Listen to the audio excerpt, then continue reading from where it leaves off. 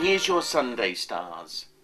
A beautiful day because the moon in Scorpio continues this run of fated luck, this auspiciousness, this great serendipity that is running through your life. So anything can happen and probably will.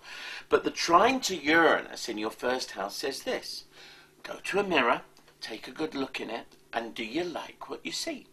And if you don't like what you see, can you just say the following to yourself? Right, now I'm going to do something with myself, and that means I'm going to change my look, I'm going to alter my appearance, not for, appearance's sake.